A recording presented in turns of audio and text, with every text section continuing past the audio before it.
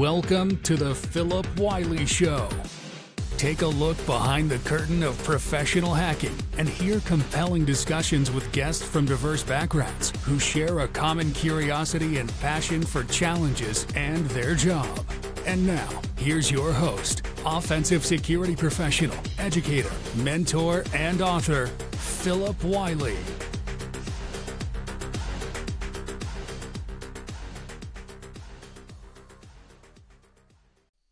Hello, welcome to another episode of the Phillip Wylie Show. Today I'm joined by Alyse Zavala. Interesting story. We met during Hacker Summer Camp at Black Hat. And interesting thing was, like a lot of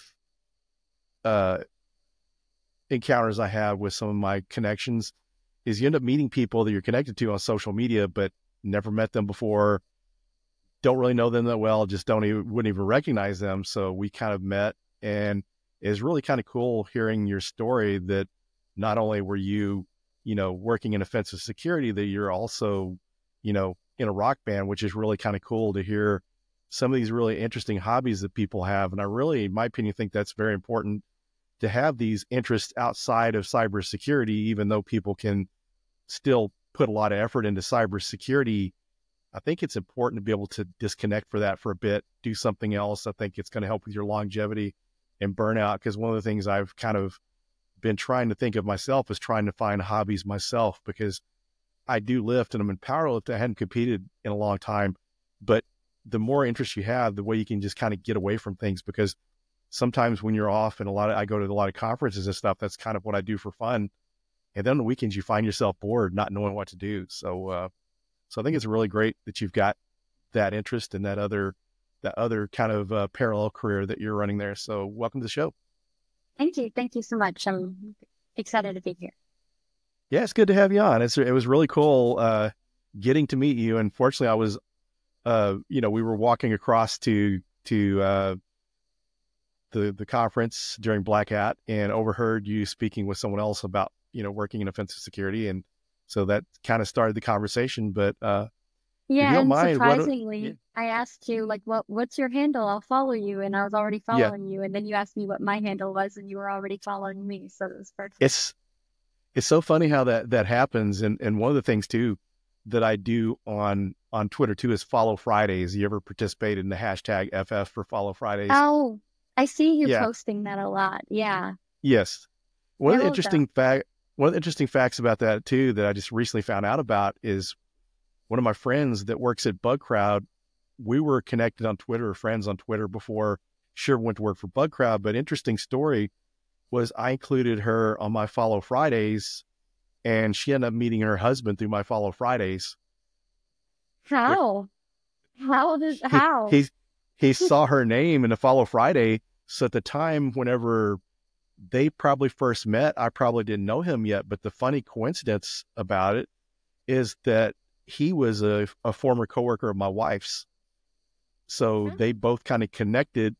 Trying to think of the timeline. I don't know if he and I knew each other by then or what, but it was interesting. That's kind of how they met, through the Follow Friday. And she actually shared that with me a while back. It's really cute. They got married. He just started checking out all the profiles that you were, putting in there. And he was like, oh, she's pretty cute. Yeah, I guess it slipped in the DMs, as they say. I guess. Love it. But really cute. I got to meet him like a couple years ago, because I was in Chicago and my wife said, hey, if you want to have dinner with someone, you should meet up with, this guy, my former coworker. I'm not revealing people's names. So we kind of met for the first time. This is back in 2022. So we'd met. So I didn't get to meet her until like DEF CON and Black Hat last year. So we had dinner together. So I got to meet her as well. And so they got married, I believe, last year or earlier this year. And they're expecting their first child too. So it's really kind of cool. Love that. Especially when it's like people in cybersecurity getting together. I think that's really cute. There's a lot of couples in cybersecurity. It's kind of good to be able to, it's kind of cool when you find someone with a similar interest like that. What else is but it was just kind of an interesting experience with that. And just like I said, one of my favorite things is getting to meet people in person that you're connected online. And the funny thing about the online communities, I don't know if you feel this way or not, but especially people you've interacted with and you kind of get to meet them for the first time, it seems like you've known them for a long time. even though it might have been just virtual until you met them in person. Yeah. I think the only problem is that like, if they wrote their regular name on their tag, like I won't know who they are at all. But like, luckily, some people actually put their handle on their tag. Like, I did like the second line of Bell Bites, and so people came up to me and said, "Oh, I know Bell Bites," online. And so like, if they put their Twitter handle or X handle or whatever, like then I'll recognize them. Otherwise, I won't recognize them. Yeah, it's kind of interesting. A few years back, actually before the pandemic, there were some people that had really good ideas. They would go get these little badges made with their Twitter handle on it. So Love that it. way when they'd be out, people would be able to be able to find them, which is cool. So before we get too far into the conversation, if you wouldn't mind sharing your hacker origin story, kind of how you started out up until the point where you're at today in your career. Okay.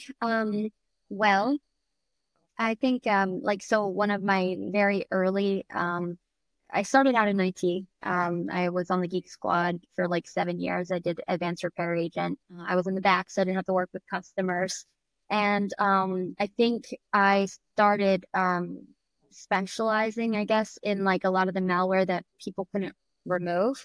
So they kind of made me like get into whenever other ARAs couldn't remove malware all the way, and like if customers came back and let's say they wiped the computer and it's completely new OS or whatever, and they were just like, it's still slow, I think it's still infected. Like I got really into like rootkits and bootkit like research and stuff like that, and I don't know, I just got really passionate about like advanced malware extraction. And then I switched over to cyber defense. I got into defense over at Duke University. And at Duke, I was in charge of the intrusion prevention system. And with that, we had to write snort rules, to detect malicious traffic that's not already in the Cisco firepower or whatever. And so I had to read a lot of blogs of like newer techniques, like I got really into like cyber defense evasion. So that way I could try the techniques in these blogs and then be like, oh, well, yeah, the IPS did not catch it.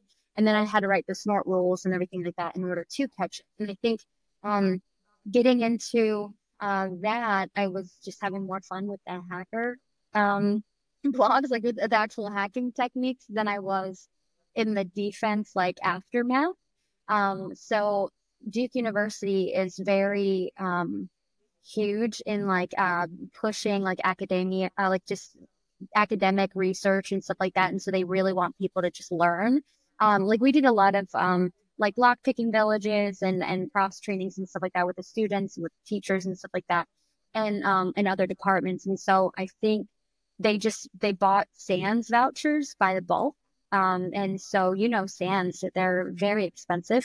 Yes. And so, Duke University would just buy bulk, like massive amounts. And so they had to be used within a calendar year. And so I was like super excited to get into offense. So I was just like, let me take them. I'm going to take them all. Oh, you're not going to use them? Sure. And so I think I was taking like 3 SANS certs like per year. It was just like insane.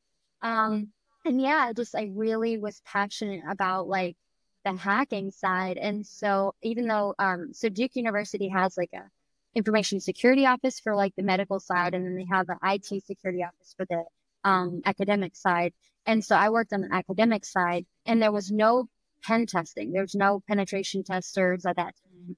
And so, since I was getting like my GPAN and my GXPN for like, exploit research and stuff, I got really, really big into CTF competitions and stuff like that as well back then.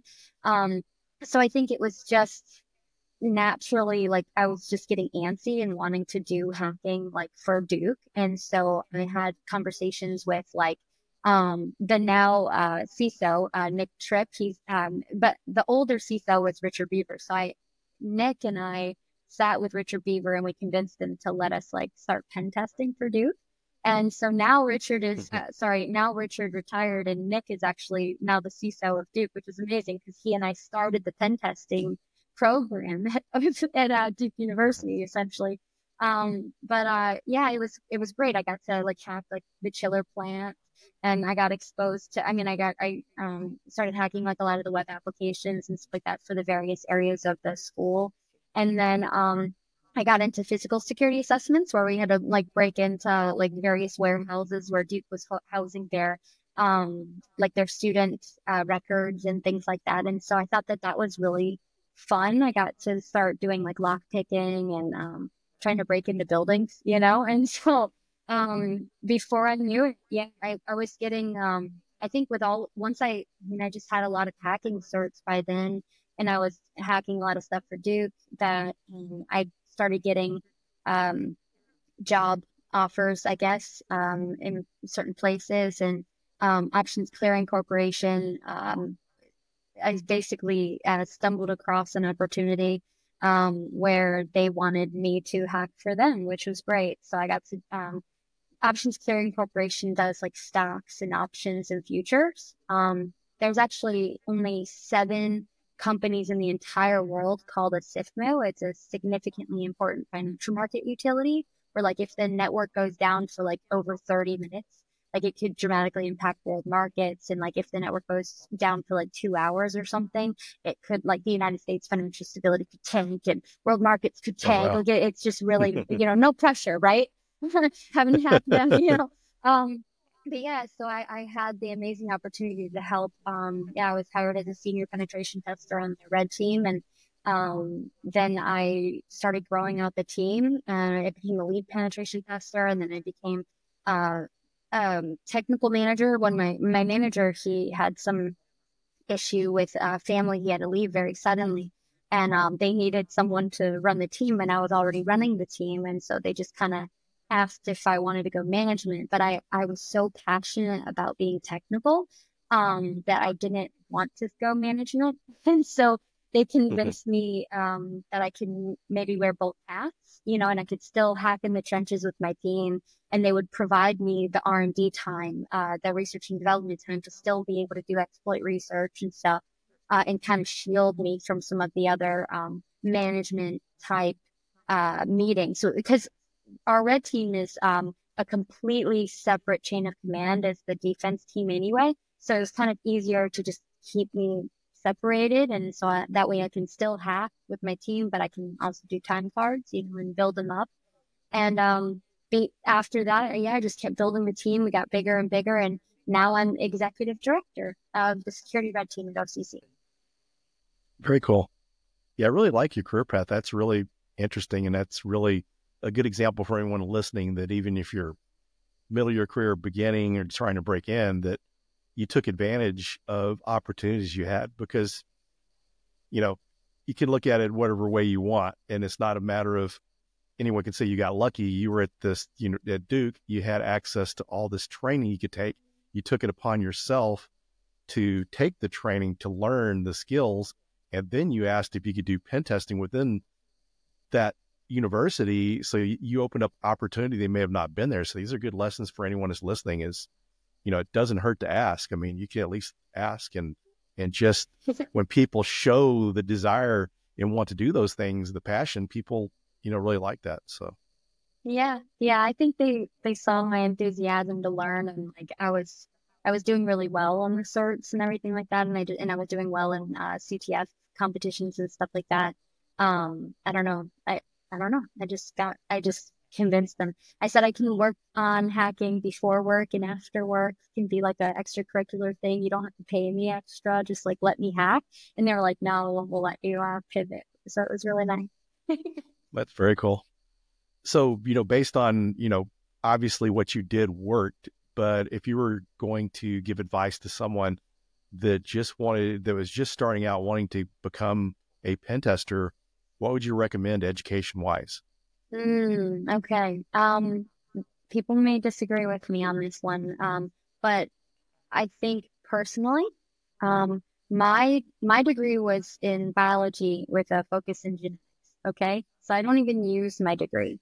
I think it's nice to have a piece of paper for some companies, who would require a piece of paper, but a lot of people in our field like have philosophy degrees and like, art degrees that aren't even in hacking, So I think, personally, when I'm hiring people, even, I'm less concerned about whether they have a bachelor's degree.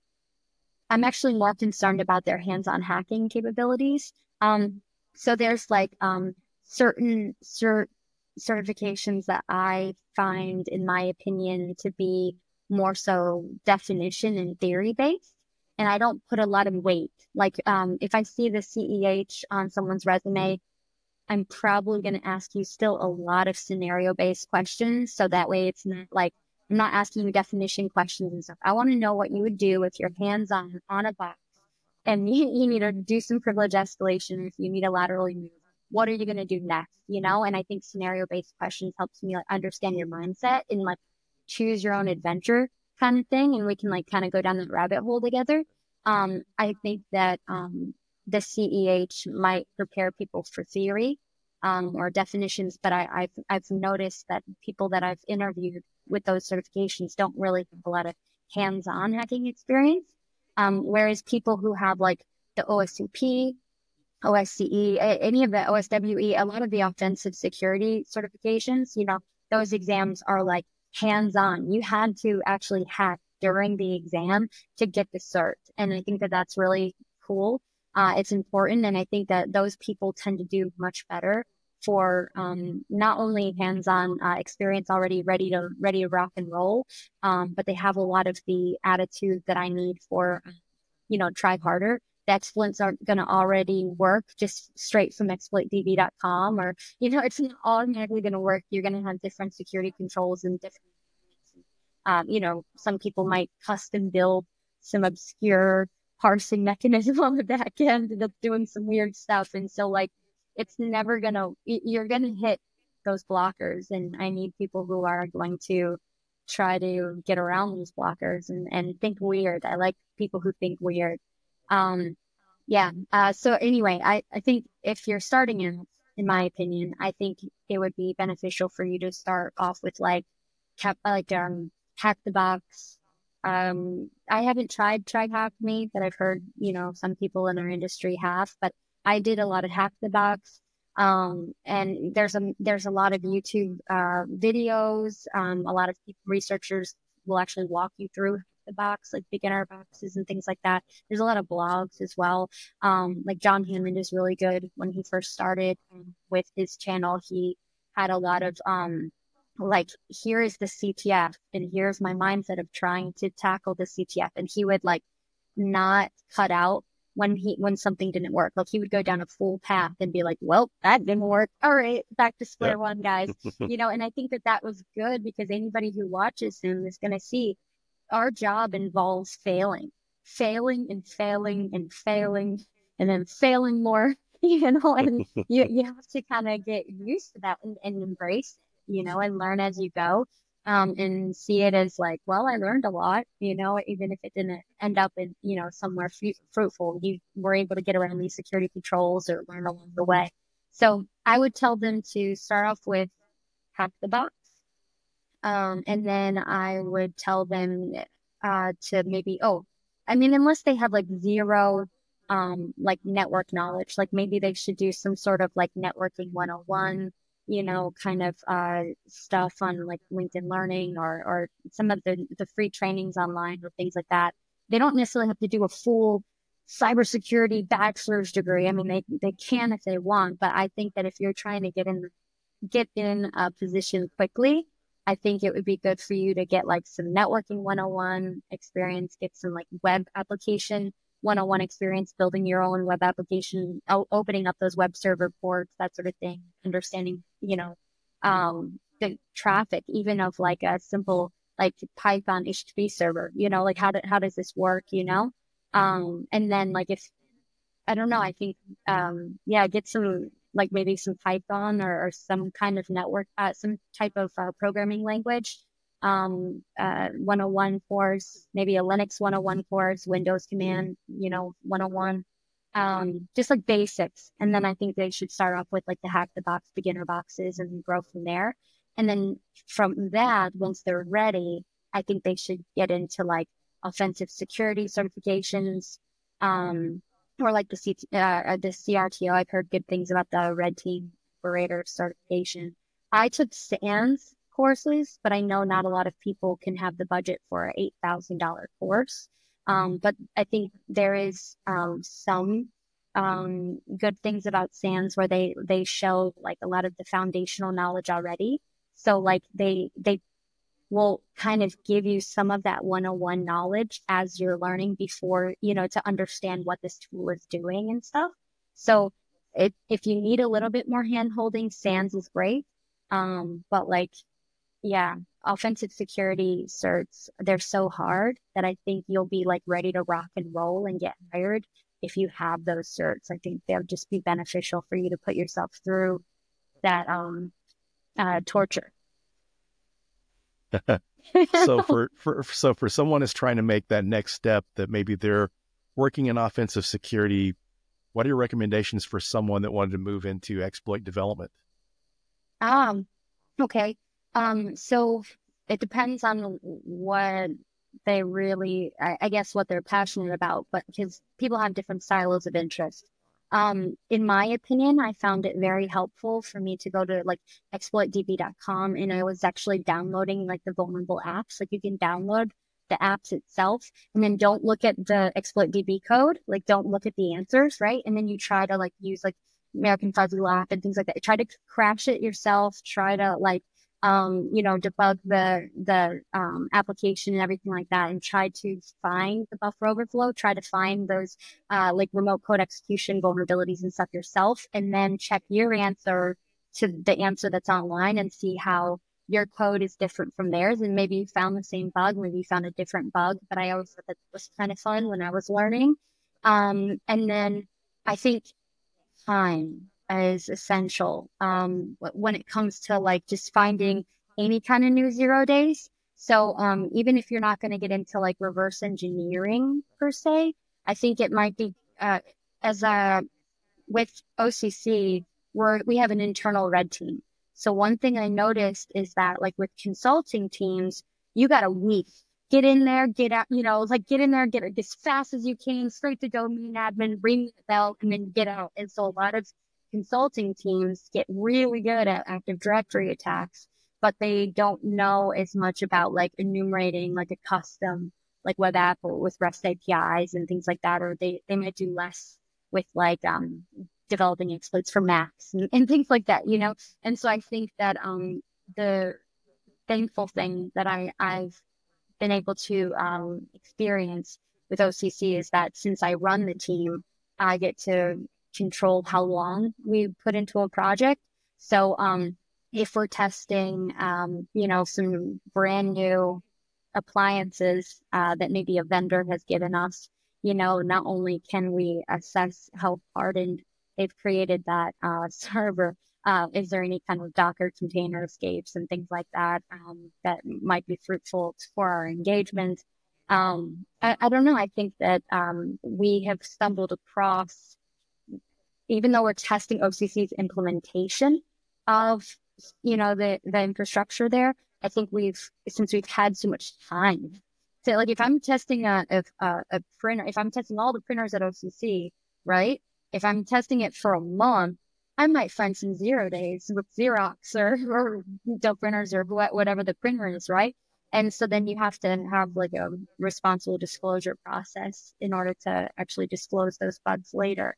But I guess it depends on what they're passionate about. If they're really excited about web apps, then, or network-based attacks or whatever, I think there's potential to find 0 days in whatever your silo of interest is if you put enough time and effort into it.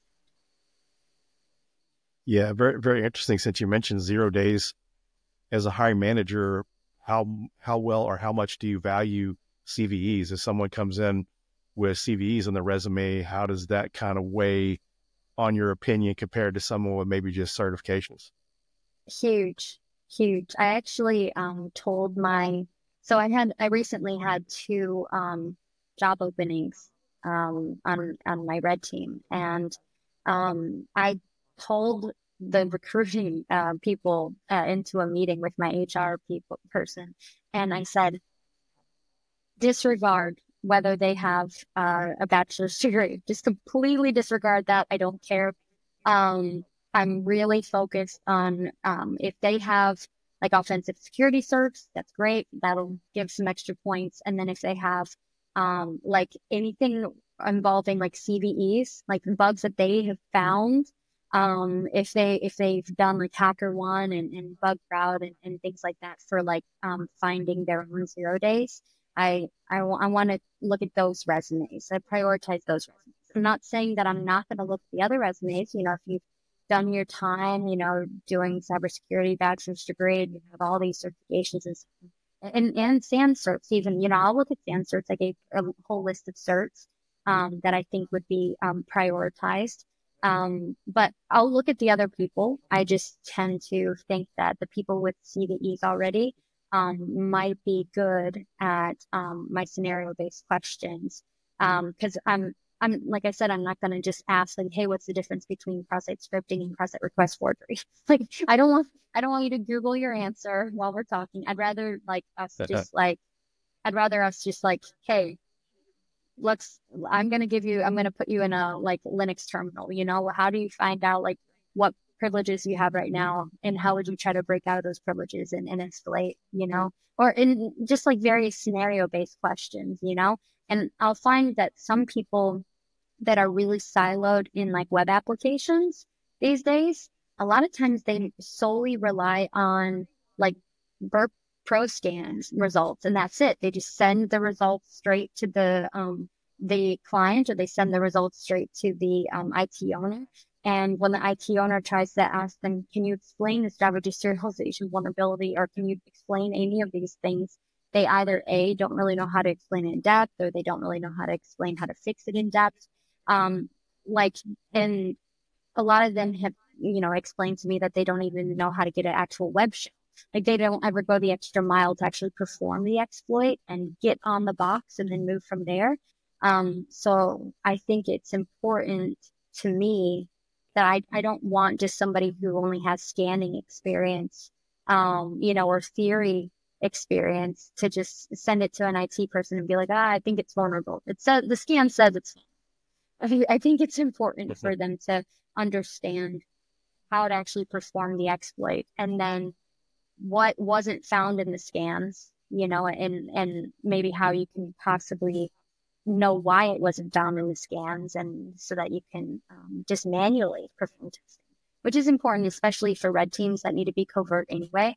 If you're being stealthy, you need to know how to manually do things with your hands and with your own custom code instead of relying on tools. So. Yeah, one of the things I kind of think with tools is I think it's really affected how people are doing coding, because you think of some of the things that you can do with Burp Suite, some of the other tools, because, you know, before before people were using like Burp Suite, and you have to use something like Hydra to brute force, you'd have to put like the URL path, the login path, and all this stuff in to set it up. And it was just easier to use something like Burp Suite or Zap or something else. So it's really interesting. It seems, in my opinion, I think some of the tools, and then even looking at Metasploit, has made it easier for people to use these tools and not really focus on learning how to code and do things manually. Mm-hmm. Oh yeah. But I think the issue with that is that those pen testers are pretty much only going to test in a white box, like non-stealth engagement, you know, because they're going to be running Nmap aggressive scans, or they're going to be running, you know, just like they're going to crawl in an aggressive way, and it's going to get caught by the defense team. Defense team is going to see that. They're going to see when you put like a precompiled version of Rubius onto a box. It's going to get caught.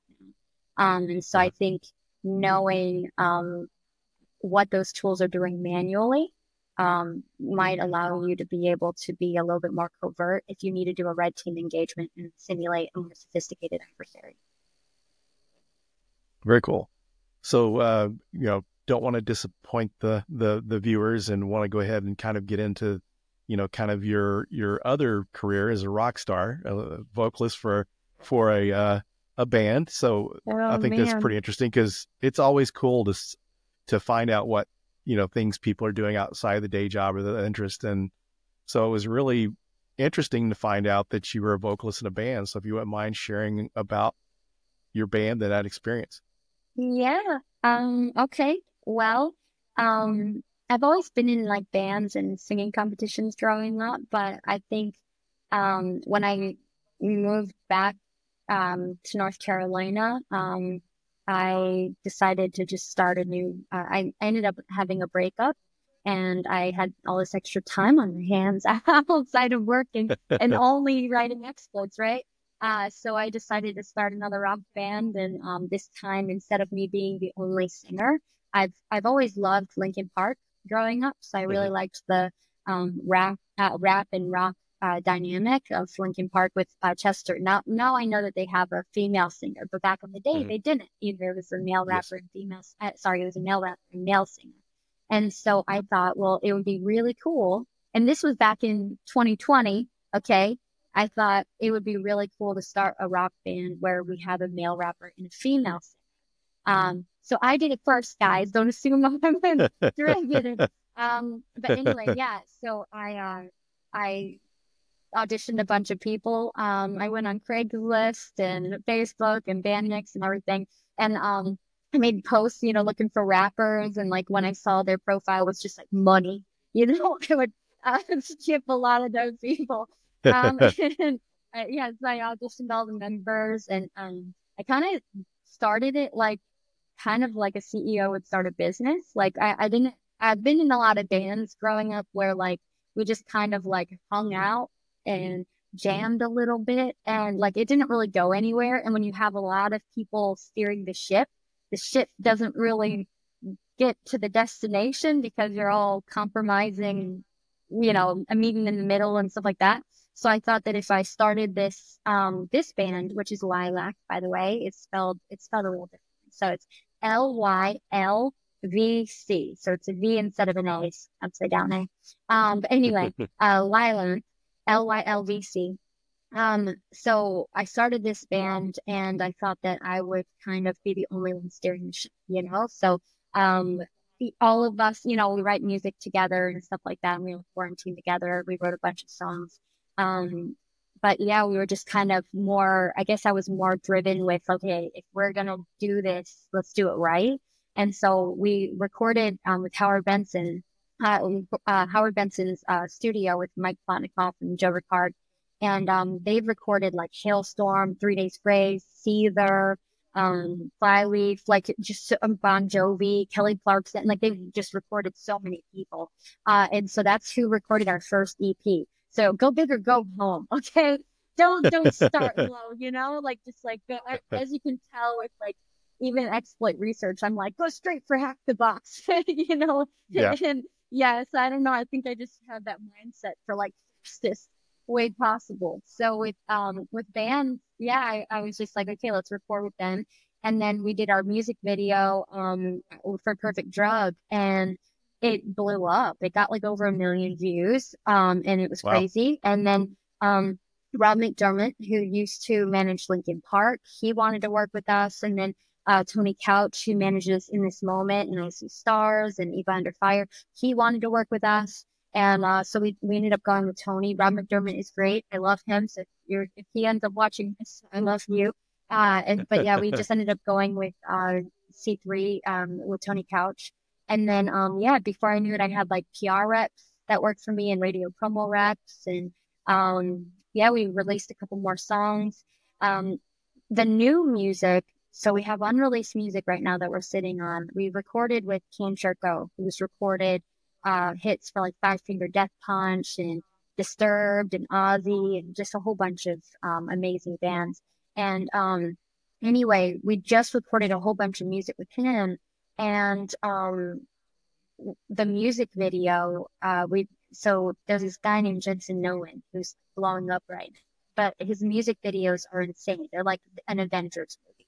Okay, but if any of you want to like see some crazy graphics for a 3-minute video, like look up Falling in Reverse, like the Ronald video. And it like seriously, like there's like this giant devil and like he gets sucked into the ground and there's like this huge tornado thing around him in Tech 9. It's just like the craziest visual effects ever for a 3-minute music video. It's seriously like a movie. And so I thought that with we have a new song called Barely Human. And I thought, since I like creating viruses, I make a lot of malware for my work. I thought, what if there was this, and also my bachelor's degree was in, biology with a focus in genetics. I really like genetics too. So I thought, like, what if there's like this fictional story of like where I created a virus and it infected human DNA somehow. And maybe most of the humans died, but of the few remaining human survivors, maybe like their genetic code interacted with machine code better. I don't know. It's very fictional. So we know this, but it's fine. It's just a fictional story. And so anyway, I thought, okay, well, if there's the last remaining human survivors are like fighting in this post-apocalyptic world, and everybody is dead and it's broken into, like it's they're just turf warring, and so some people are just like, let's go full AI, let's just go full robot, guys, come on, and like the other people are like, no, let's hold on to empathy and let's hold on to fighting for like a human, humanity, and regaining our humanity. But like as we're fighting, you're getting an arm blown off and you're replacing it with a robotic eye. You lose an egg, you replace it with a robotic eye. And so who better to hire for that kind of crazy vision than Jensen Nolan? I thought that the visual effects are going to be insane. And so we just did a music video shoot with him. And right now, they're going to take 6 weeks to put all of the visual effects on there, because we had this like crazy katana fight scene and everything. I mean, it was insane. Like I had like 13 female extras and I had like 10 male extras, including, Robert Downey Jr., right? Iron Man. Mm-hmm. So yes. Robert's son, Indio, he and I became friends, and I asked Indio to join my video. So Indio is actually in my music video too. So I don't have Iron Man, but I got Iron Man's son. That's very cool. In my music video. Yeah. And so the visual effects should be done in 6 weeks. But all music industry stuff shuts down for Thanksgiving through mid-January. So we're probably looking at a early, end of January or early February release now. So it postponed our fall tour and stuff, but I think it's going to be really, really worth it. So I'm excited. Oh, that's very cool. So who are some of the different bands you've toured with? So we've toured with like Atreyu and Pop Evil and cool. Fame on Fire. New Year's Day, a bunch of bands. So the first tour we did was a West Coast to like mid-US tour. And then the second tour was like more West Coast, like all the way up, and then over to like Midwest. And then the third tour we did was just East Coast and Midwest. So I'm excited to figure out. I know that there's a festival in February that's like a big. I think last year they had Bush and Dorothy and like a lot of bands. There was a whole bunch of bands on that festival. Well, we're on that festival in February, and then they're doing like a 2-week tour apparently right after the festival with those festival bands. So apparently it's just a lot of big, huge bands going on the road together. And so if we release Barely Human at the end of January, we'll be releasing it with that February tour. So I'm really excited. That's very cool. So how is that managing that career along with your day job? How's that? Is that very hard to manage? Or? No, I mean, so far, so good. I mean, like the good thing is that, as a hacker, we can bring our laptops anywhere. So as long as I work remotely, I mean, I know some people are required to go into the office, but my team works remotely full time. And so I just basically hired a driver. The driver that I hired, he's driven like Slayer and Deftones and just a bunch of bands. So I let him drive. We have our private bunk beds in the back. And so he would drive to the next city, and we'd end up at a gym where we're all members of. We would go in there, shower, come in back to the bus, and we would all work our day jobs because all of us work remotely.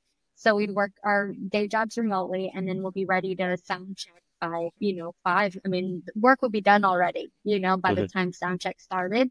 So it was, I didn't have to take any PTO my past couple tours. Like I took 0 days off. I just worked my day job and then I sang at night and worked my day job and sang at night, and it ended up being okay.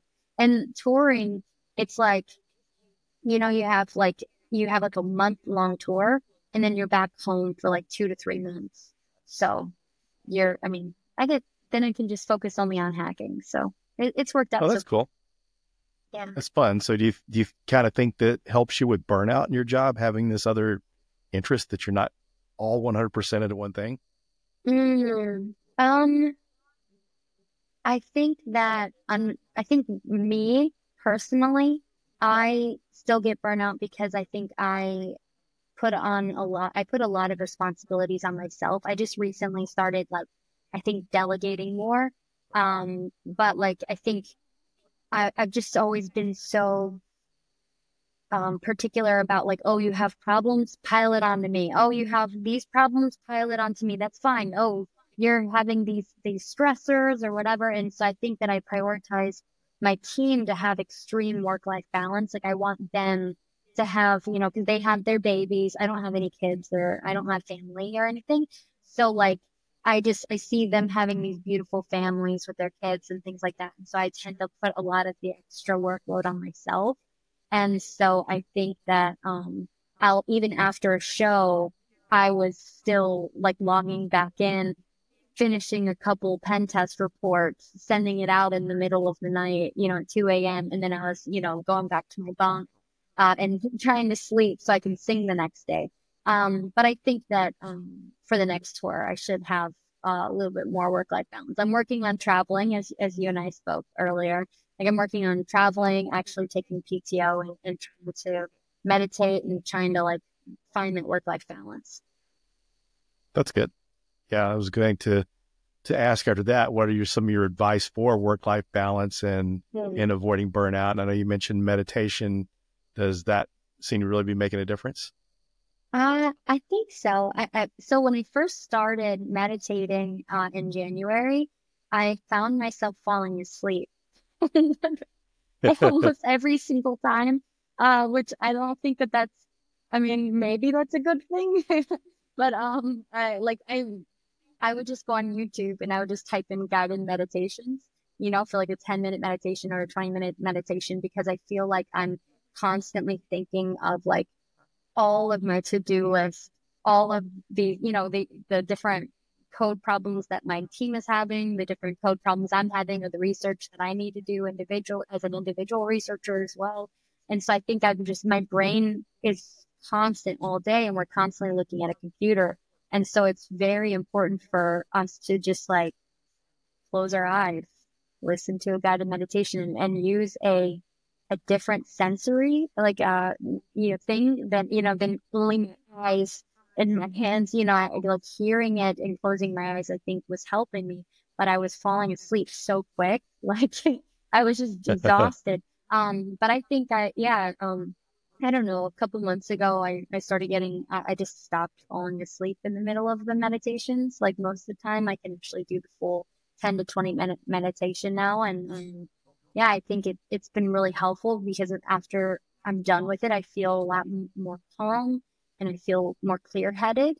And maybe there were some, things that I might have been beating my head against the wall and just rabbit holing for like a certain exploit. And I found that after I meditated for, 10 to 20 minutes, I immediately thought of a way around that blocker. And so it's been helpful for me. Yeah. Very cool. Yeah, I've heard some other folks doing it that's really helped with stress and stuff. So always something I've been kind of curious about myself. You should let me know if you fall asleep. I probably would. I know it's not the same thing, but one of the things I was experienced with is I used to go to a hypnotist, especially back in my powerlifting competition Did that work? days. It did work, and it was kind of crazy motivation wise. I remember going in for a session one day, and I was training with a powerlifting team, and I went in one day, and normally I perform really good in competitions, but I'm not always, performing, top, within the gym, in training sessions wasn't always the best, but competitions I do well. After that session, I got into the gym and it was crazy because my teammates asked me what got into you because I had such a good workout. Wow. And one of the things he did too is he gave me some cues to help me sleep. So one of the cues is like tap on your thigh 3 times and you'll be able to sleep. So he gave me some cues to help with sleeping, but I was really amazed how well the hypnosis worked. It really helped a lot. But one of the things about it too is relaxation wise, when you're getting hypnotized, you about fall asleep during that. And once you kind of come out of it, it's like a really relaxing feeling. Wow, that's amazing. Was the effects only one day though? Or like, do you find that it actually lasted some time? I think you just had to keep up the sessions for it to work because they'd give you different cues for different things, things to think about, motions to do when you're in the gym getting ready to lift or whatever. You know, like if you're getting ready to lift, there were certain cues that he would give me. And it seemed like as long as you were following up with those things, it would work well. And then I saw some people that did it, you know, really put a lot of emphasis in it in powerlifting. They would go to whoever did the hypnotherapy. They'd get like a CD of the session and listen to those when they weren't going to the live sessions. Interesting. I recently got into like sleep meditation. Like while you're sleeping, it'll say things to like help you, I guess, reprogram, like, I don't know, even like whether it's like old stress or old trauma or anything like that. It kind of gets into like affirmations and things like that, like while you're sleeping, and you wake up like super positive about your day. And even though you were just sleeping, but I know that there's also people who do that for like informational things as well, like learning. Because when I know that if I had to learn all the lyrics to a song and I only had one day, I would listen to it in the headphones the entire night. And I'll wake up in the morning and I'll listen to the song one time and I knew all of the words. Like, I don't know. So like just having it on repeat, you know, you like learn it, I guess, in your sleep. So I think it would be cool to like listen to some like really technical, like super technical breakdowns of certain things that would be, you know, cybersecurity related. And I wonder how much we can actually ingest. If we're just listening to the audiobooks in our sleep. Mm-hmm. That would be curious to see because I've heard of people doing that for learning, you know, taking college courses. Because my wife, she would originally start out like in the medical field, medical side of things. She was an occupational therapist, and there were different things that they needed to learn for their classes. And she used to just have it on a cassette tape and listen to it. And I've talked to people that need to really go back and ask her how well she thought that worked, because, you know, if you could sit there, do this learning while you're sleeping, if you could actually get anything out of it, that would be pretty nice. That'd be crazy. I think it needs to be repetitive though. So I don't know if you can go like a full 8 hours, you know, of, you know, completely different material. I think it's going to have to be like one section that you really want to learn in a repeated way. But I mean, I could be wrong, but that's pretty cool. Very cool. So we're getting down towards the end of the episode. Is there anything you'd like to share before we close it out? Well, Steven Sims reached out to me and asked if I wanted to speak at Hollywood Hack Fest on October. I think Hollywood Hack Fest is October 28th and 29th. So I'm going to be performing a talk on the 29th, which is cool. I don't know if they've announced it yet, but if you guys come to Hollywood Hack Fest, please come to my talk and let me know whether you like it or not. It's going to be on using AI to help you develop payloads for browser-based exploits and like web application exploits and defense evasion type payloads and strategies to not get caught by EDR, modern EDR systems.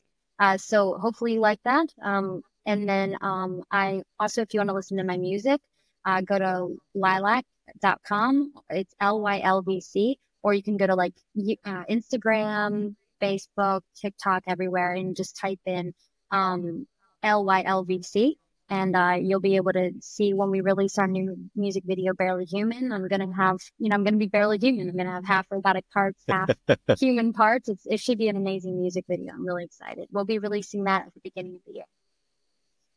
Oh, very cool. You mentioning that, I recently released the episode today, but Lynn No, he is considered the first augmented ethical hacker. So he's got chip implants and all this stuff built into himself. So I love that so much. I don't want to like completely play into the, like, I don't want to be that for like stage performances. I know that some people can be very gimmicky, like where they just go, you know, full robot costume and stuff like that. I don't want to do that.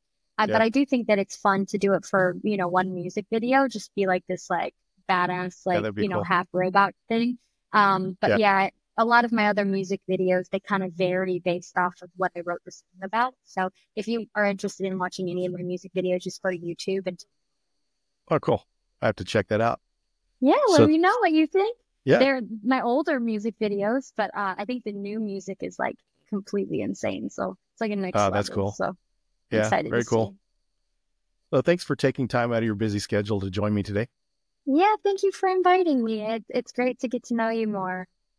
Yeah, same. Likewise. This one, like I mentioned, my favorite thing is meeting my connections in person and getting to know more about them. So it's really cool. And I think whenever I found out that you're a rock singer, then I thought, yeah, this is a story people needs to hear. So I think people will be very interested, and not to mention, you know, a badass hacker too. So. No, I love that. Yeah, it's been great. Like I would love to see if we can do, like, I know, like, I think Laughing Mantis has a band, and I think Steven Sims has a band. I mean, a bunch of our hacker community does music. I wonder if there's ever like a conference where we can just like have our bands play. I don't know. I think that would be very cool. Yeah, that would be cool. And there's probably enough people to do a concert. I would think, because, you know, you mentioned Steven Sims yourself, and some other folks, even Dual Core from the community that does a lot of the rap type stuff. Hack all the things, drink all the booze, hack all the things. Yeah. Absolutely. Yeah. That would be really cool. That would be cool. Okay. Well, it was great to meet you, and I'm glad I got to join. Same. Great chatting with you. Thanks again. Thank you. Thanks everyone, and we'll see you on the next episode. Thank you for listening to the Phillip Wylie Show. Make sure you subscribe so you don't miss any future episodes. In the meantime, to learn more about Phillip, go to thehackermaker.com and connect with him on LinkedIn and Twitter @Phillip Wylie. Until next time.